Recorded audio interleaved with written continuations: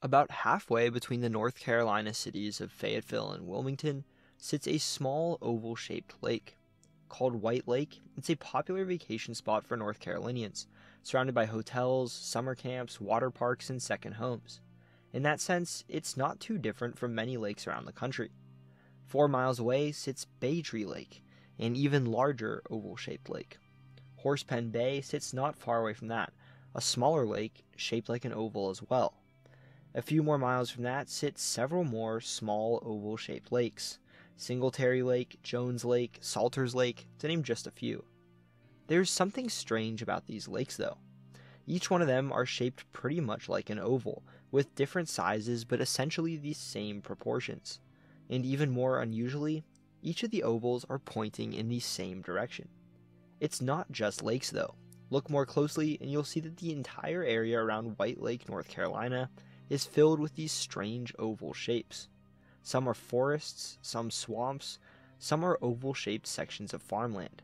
Sometimes their outlines are roads, sometimes canals or aqueducts, sometimes they're simply changes in the color of the soil.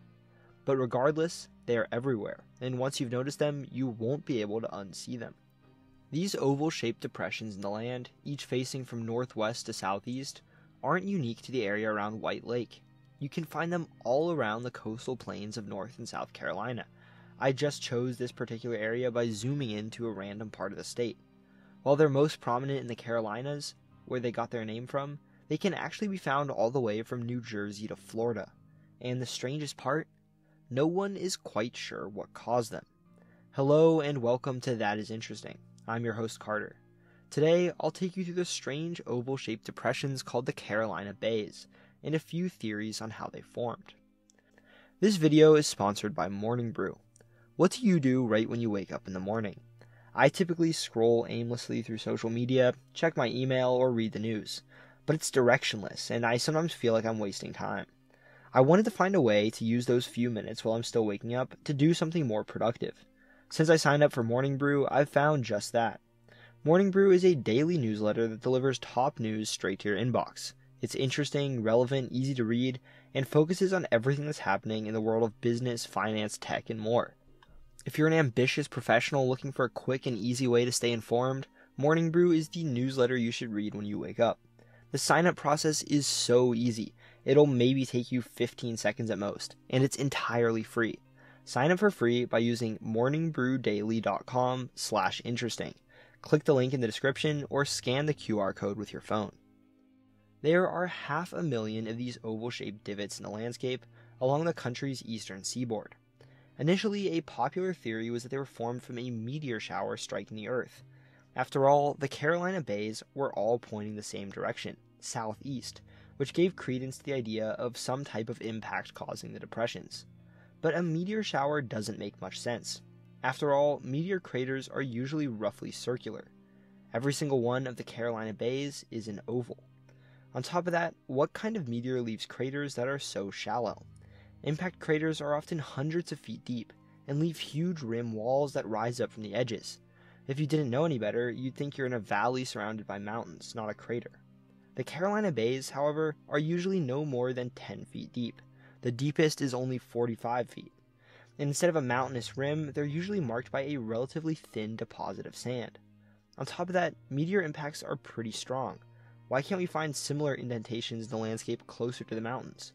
Why are they only on the coastal plain? And why aren't any remnants of the meteors themselves still there in any of the bays? This gives way to another theory. If a meteor shower didn't create the Carolina Bays, how can we explain the fact that they're all pointing the same direction?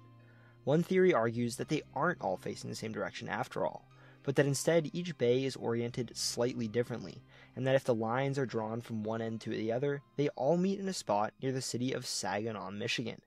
They claim that basins in a similar but less prominent phenomenon in Nebraska known as rainwater basins also point to Saginaw.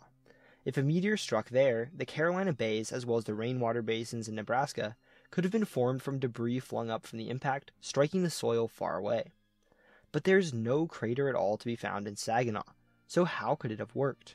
Proponents of this theory claim that a meteor strike occurred when much of the region was covered by an ice sheet, which blocked the meteor from reaching the soil.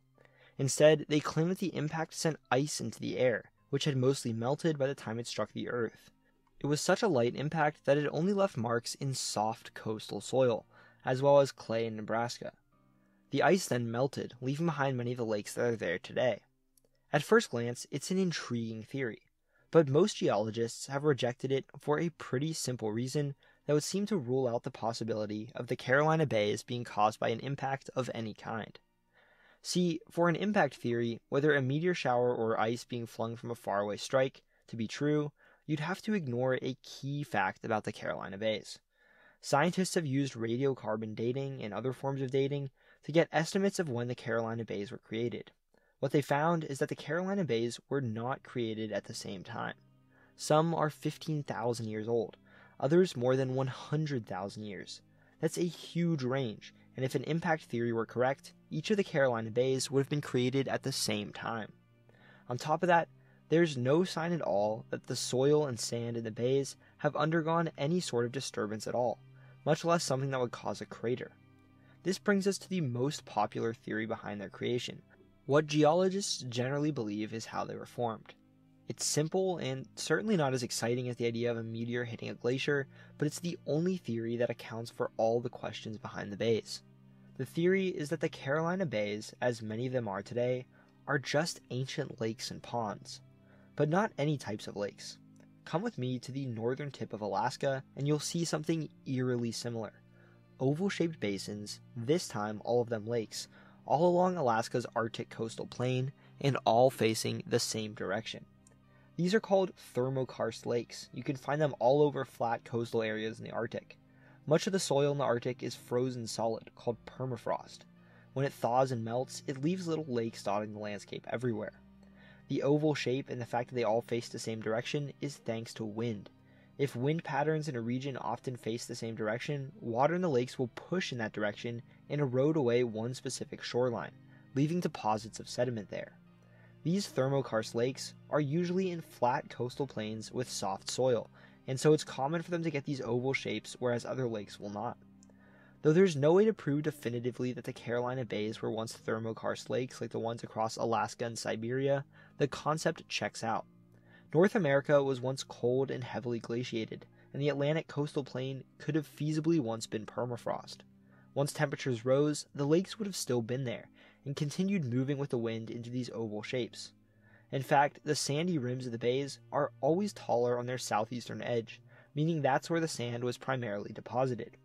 From what we know about wind patterns in the region at the time the basins were being created, wind was primarily blowing towards the southeast.